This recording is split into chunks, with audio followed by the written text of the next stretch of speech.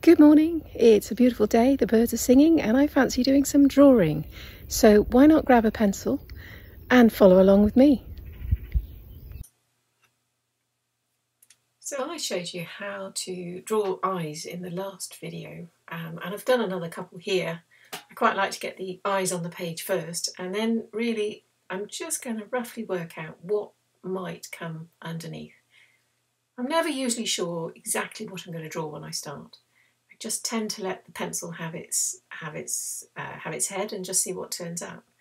Obviously popping a couple of nostrils in down there, and like most giraffes, got quite a long nose.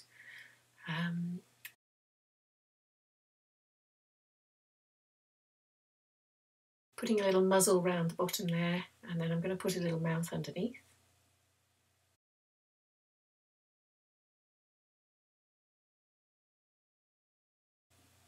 Coming in under the eyes, a little bit of cheekbones, and then obviously the cheeks down towards the muzzle. Over the top of the eyes, a lot of giraffes have these sort of bumps in the middle of their foreheads.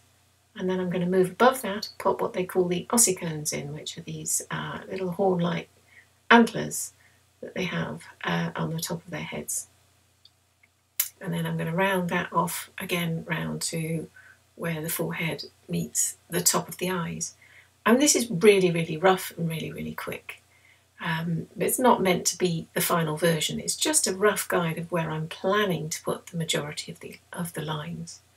And then I've got every intention of adapting this once I've had a time to actually look at the sketch. But then a little ear there that I've had to tip up because I'm getting close to the end of the page. But actually an ear that tips up gives a little bit of character, I think.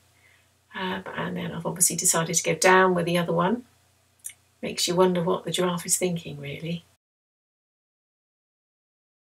Okay, so once you've done your pencil sketch, it's then actually really easy to just go over the lines that you like and ignore the lines that you don't. I suggest using a black marker. I've got a fine tip Sharpie here, which, I use these quite a lot because I know that the ink in this is permanent, and once it's bonded with the paper, it's not going to run when I add either watercolours or acrylics or poster paints or whatever I decide to colour this in with. But you can have a go, it's great fun. And obviously then all we do is rub the pencil out and off we go. Now we get to the next bit, which is our giraffe needs a neck. So I want our giraffe to be maybe looking out of the side of the page. Quite a thick neck for a little head, but different giraffes are different sizes. It's just peering into the page there. Now for some spots. I always put little ones in around the eyes. Not too many. I often put them in threes for some reason. A lot of things on the page work better as threes, or fives or sevens, so odd numbers really.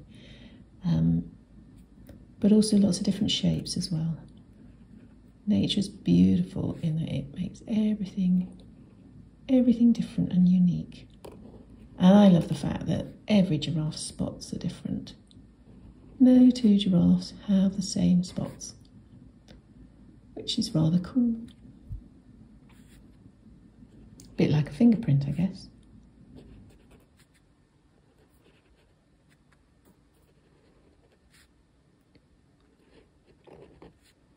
So slightly bigger ones on the cheeks, and then of course we get to the neck, and you can really have some fun with some big ones there, which are going to be great when we get round to putting some paint on as well. Always a good idea to stagger them, make them all slightly different shapes and sizes. Again, I like to stick with the slightly uneven shapes, but also uneven numbers. So it's a little bit unexpected, so you can really express yourself with these. And it really doesn't matter in the end, because let's face it, this is your giraffe, and you can do exactly what you want. Here's one that I did earlier on in brown and green, and another one in blue and this lovely dark pinky purple.